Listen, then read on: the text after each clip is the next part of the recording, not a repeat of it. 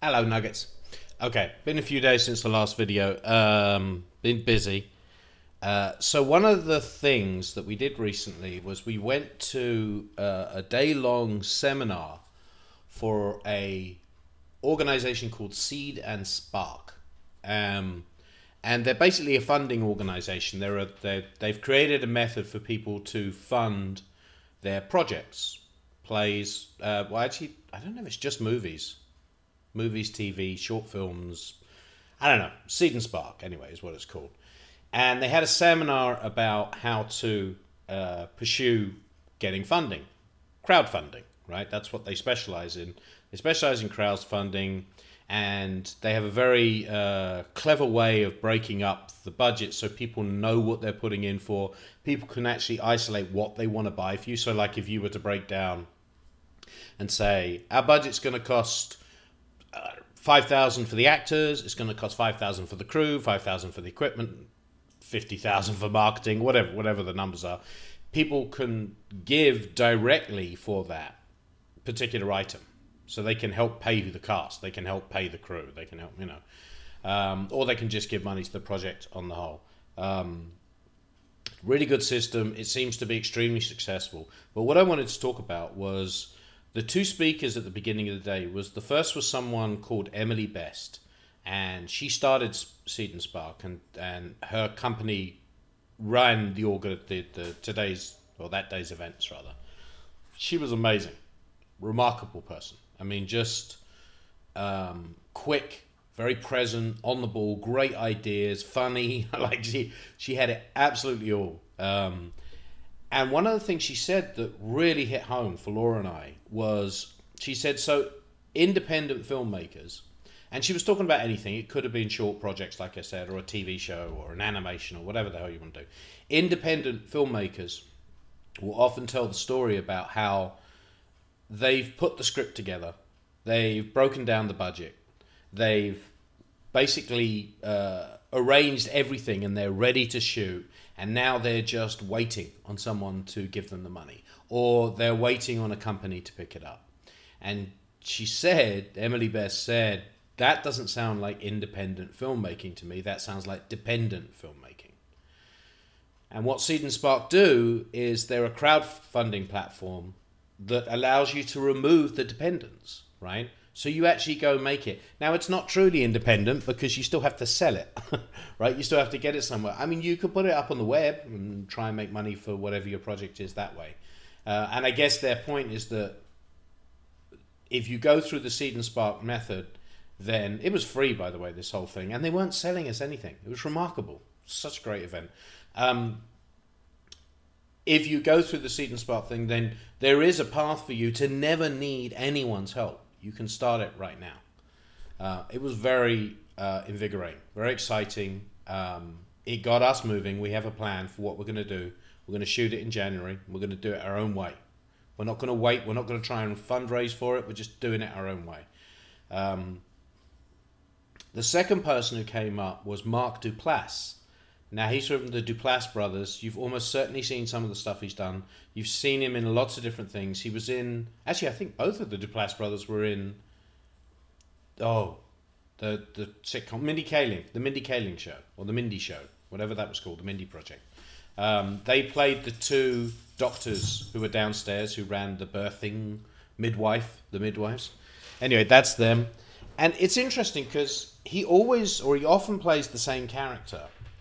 And even though I know actors have been around them my whole life, I know that's not them. I had an opinion about who he was based on the fact that he always seems to play this same character, which is the guy who seems to be doing really good things, and yet he's creepy and a little weird and a little annoying.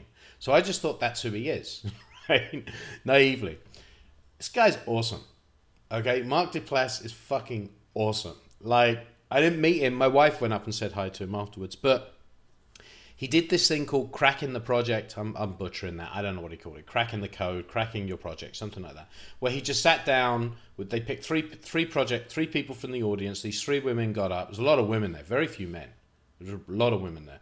These three women got up and explained their project, and they talked to him about it. And he offered solutions about where to go next. And his mantra was always the same, which is, what can you do for yourself now? What can you do that isn't waiting? Because he's been in that industry for a while. He's successful. He's well known. And he was in the studio system for a while. And it was unsatisfactory to him. He's like, I'm still waiting. I'm doing this work and then I'm waiting for someone to say, okay, you can go shoot that now. Or okay, you can write it now. Or okay, here's a check. So he said he's out of that. I don't know anything about his career, so I don't know how he's managing that. But he said he's out now and he's back to his roots, which is doing it himself. He's just going to go, him and his brother are just going to go make it themselves.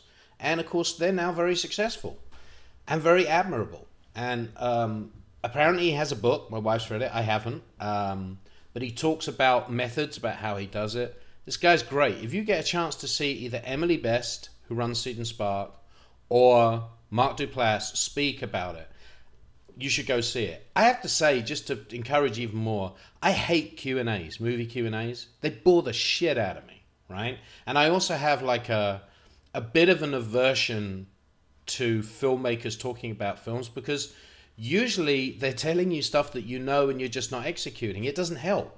You know, it's like the doctor sending me to a nutritionist to help me lose weight. That's not my problem. I know what I should be eating. I'm not eating it. It's like, you know, it's scare tactics. It's not going to work that way. That's not the way my mind works. That's why I often don't go to those Q&A things or those kind of symposiums on how to make your own movie and how to do it. But I went to this reluctantly and it blew my mind, because they did talk about changes. They talked about how you could change it. So I highly recommend it. Of the 15 people who watch these videos, if one of you is a writer, actor, director, filmmaker, producer, whatever, thinking, what the fuck do I do next? You need to look into Seed and Spark. You need to go to their free day of education, whatever they call it. It's wonderful. I also didn't realize, I thought I was kind of new to the game, but actually a lot of people use Seed and Spark. Some of my friends, we went to a party last night, a company called Metamorphic Films, and they fund through Seed and Spark. I didn't know that. So it's this great resource. It's awesome.